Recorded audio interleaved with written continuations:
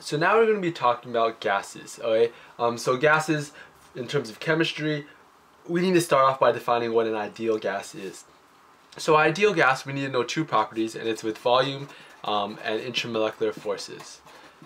Alright, so the volume, and this is volume within the actual molecule itself. So within a water vapor molecule, that volume is going to be negligible. So it's going to be zero. Okay? Intramolecular forces are also going to be zero. Okay? And that are forces between two different water molecules. Okay? So now that we know what ideal gases are, we can go on to the actual laws of ideal gases, and that would be the ideal gas law. So the ideal gas law says that PV equals nRT.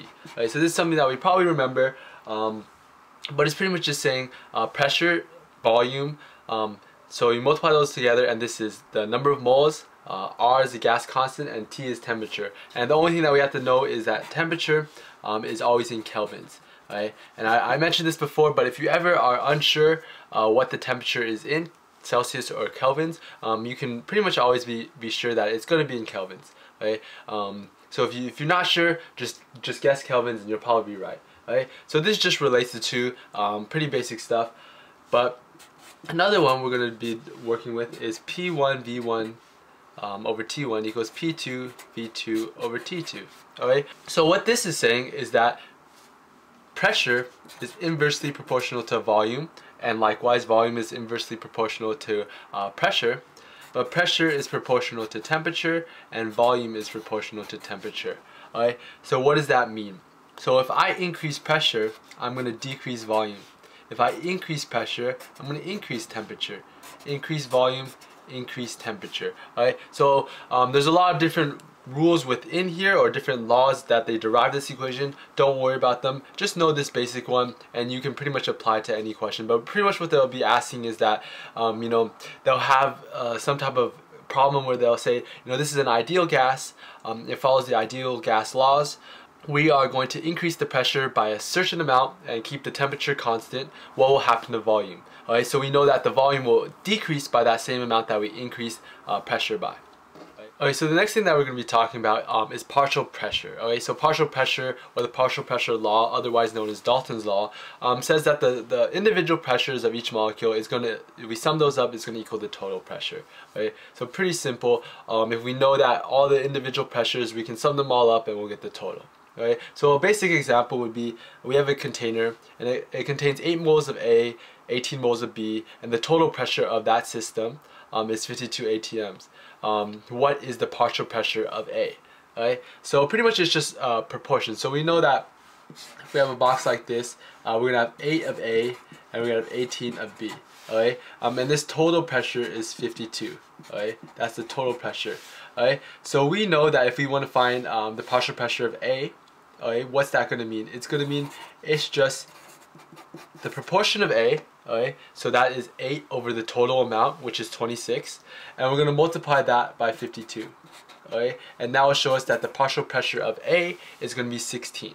Okay, and if we likewise, we can do the same thing with the other one, 18 over 8 plus 18 times 52. Okay, so that's going to show us that this has a partial pressure of 36. And if you add those together, that will get 52 atm, and that's what Dalton's law says. Okay, so the next thing we're going to be talking about is the law of effusion, or Graham's law of effusion. Okay, so effusion means exit, and so we're going to be dealing with gases. So it's the speed that a gas particle exits a certain location, and this is always going to deal with pinholes. Okay, so you're going to have this container, and they're going to say, now I poke a hole, a small pinhole within the container, and these will exit the container. Okay, and you have to figure out what the speed of A and what the speed of B is proportionally.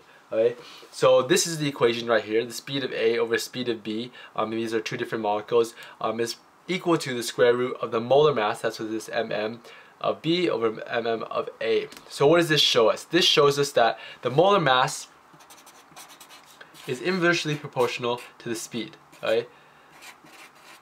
So that would be if we increase the weight of something, or increase the molar mass, this will in turn decrease the speed. So slower, bigger objects move slower, and I guess that is intuitive in other cases. But if we can't remember this equation, how did we get there? Well, what this is saying is that the kinetic energy of both the systems, or both of the molecules, are equal. Right? And remember, kinetic energy is defined in this way. Right? So the 1/2 mv squared, they're both equal to each other. And if we do a little bit of manipulation, we'll see the following. Okay, so what we found is the same thing that we found in the equation. We know that the speeds are inversely proportional to the actual molar mass. Okay? So if you can't remember, you can always go back to this. You can always go back to the kinetic energies being equal to each other.